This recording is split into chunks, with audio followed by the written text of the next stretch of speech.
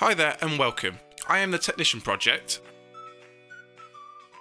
and today's tutorial is going to show you how to play, stop and move the cursor to the start and end in Audacity.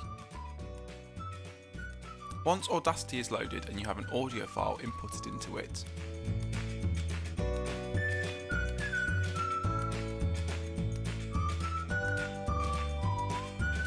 you can press play by using the spacebar or the play button in the transport bar at the top.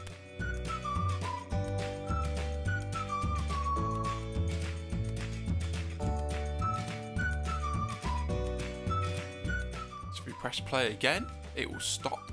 You can move your Playhead cursor if you click on the timeline in Audacity, and it will move to wherever you want to start playing from.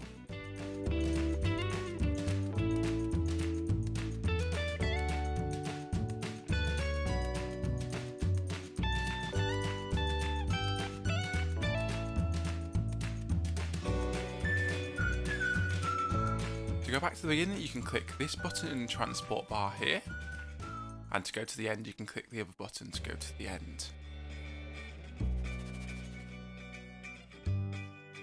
You can go to the transport drop down menu and shows all the extra shortcuts you can use.